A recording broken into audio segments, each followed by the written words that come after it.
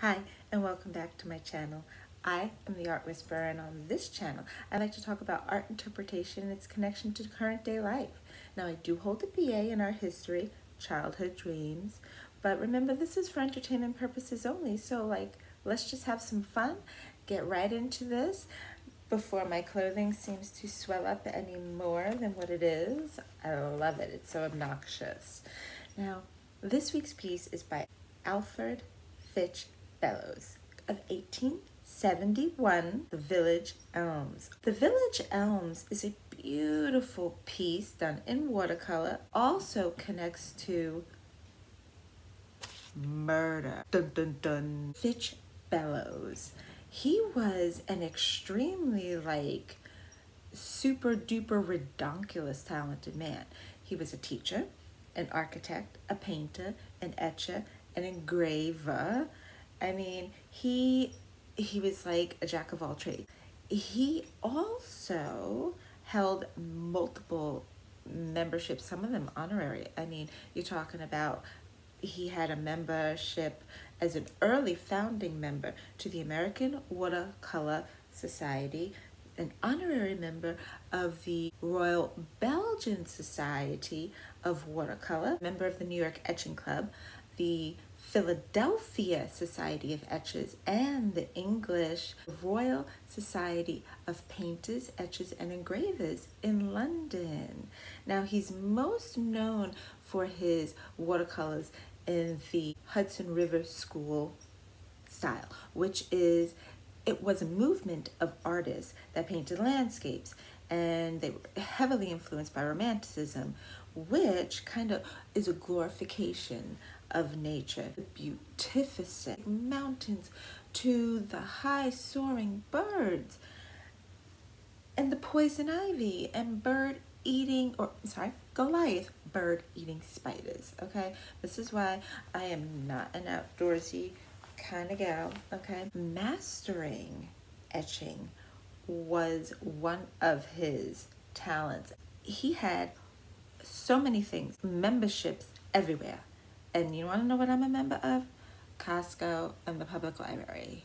So, I'm working my way up. Bellows died in 1883. He was remembered as someone that was full of peace, calm, and serenity in his soul, much like his art pieces. Let's take another look at this piece, The Village Elms, which is a totally dumb name. It kind of sounds incomplete. I mean, if it was important enough to paint, then it should have been important enough to put down which village, okay? Because if they're painting from life, then it's obviously like a real village somewhere.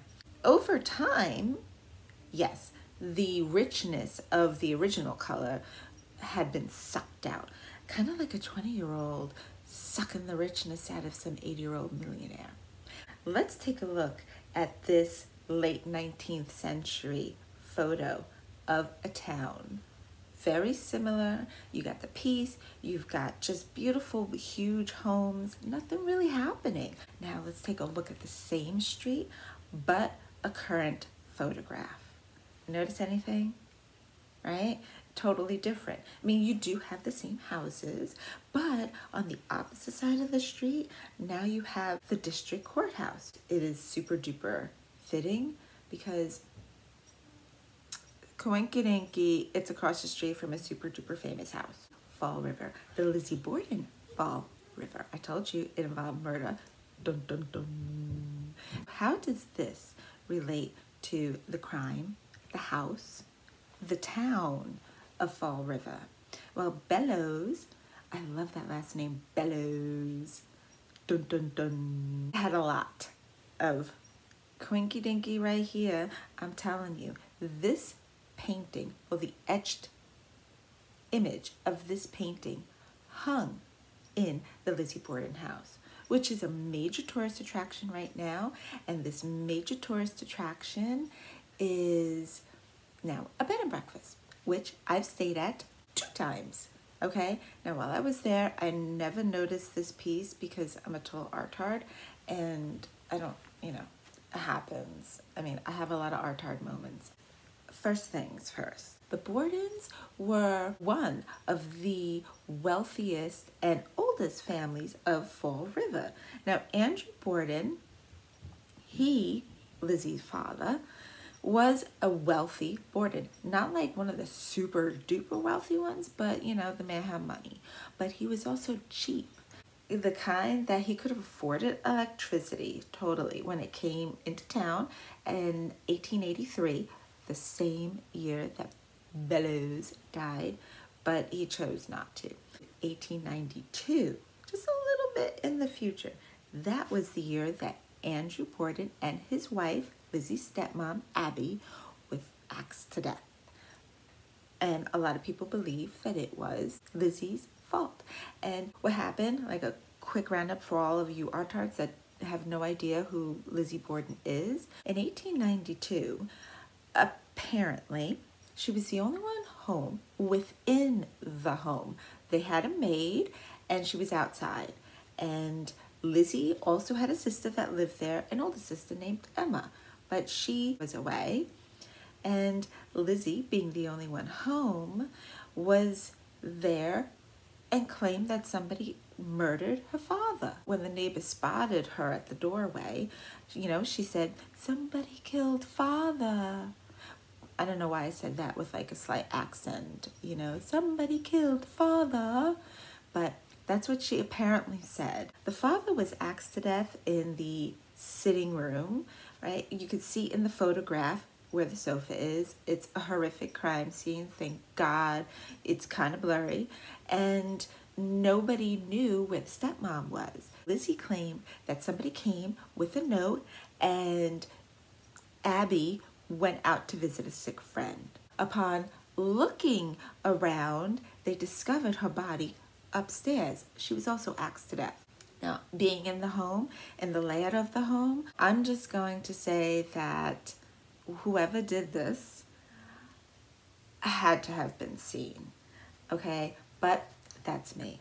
Now, with the crime scene photographs, take another look at the one with Andrew. You could see above his body, there's a framed art piece on the wall. Now, it's way too blurry to know what that piece is, obviously, but I can speculate. I can imagine that it is The Village Elms by Bellows. Because if you look at a more current photograph of the same room with the sofa, it's actually a reproduction, you can see the etched image of the Village Elms hanging. The owners really took their time having the home look exactly the way it did during 1892. So, you know, is it far-fetched to think that that image hung above the real sofa? I don't think so. And I love to speculate. I mean, truth be told, I'm going to speculate on who was guilty, and all I have to say is that Lizzie Borden, super duper insane psycho freak, is guilty, like 100%. And I speculate that the maid and her sister were totally in on it. And I also wonder if Lizzie knew that her great-great-great-great-grandfather was the first person in America to be convicted, sentenced, and hung for matricide. Okay. I also wonder, and this one she had to have known, okay? Her great aunt, also a murderess, killed 2 of her 3 children and then herself. And where did she live?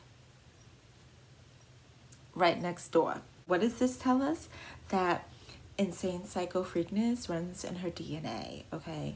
And what runs in my DNA is a love for cheese. All kinds.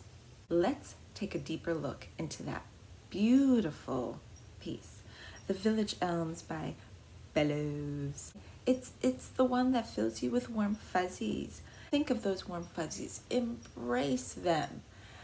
And now I'm gonna murder them. Let's look at some of the little details that you might have missed that do have an aura of mystery behind them. Let's look at the people. Not the midget lady with the kid, but of the 3 individuals, the man between 2 women. I like to imagine that it's like Andrew between his two daughters, or even between Lizzie and Abby, since Lizzie hated Abby. It makes me wonder, what are they talking about? Are they talking about politics? His money, his will, his gas? I don't know, but it's very intriguing, especially since you have something else that's super creepy. Take a look by this tree on the ground. It kind of looks like some deep, seedy, tiny little cave where I wonder what's there. A wild animal? Town drunk? The it clown? Leprechaun gold? But either way, it kind of creeps me out. Like, I wouldn't want to walk past there. By that tree, and the tree has some kind of a carving there. It's not very clear as to what's carved. I'd like to imagine that it would be the name of the village, but we all know that that wasn't important enough. It's kind of fitting. I mean, thinking of the darker things, looking at the caca-colored sky, it's very, very ominous, which makes it a fitting piece to be in this home, to be in that room, to be on that particular wall. But what do you think? Do you think that this painting, the village elms, is one of true calm? Do you think Lizzie Borden did it? Do you have a lot of art moments? Put it in the comment section down below. Hit that like button, subscribe, and come back next week to see what piece I choose to discuss. It still involves this case. So stay tuned here on the Art Whisperer.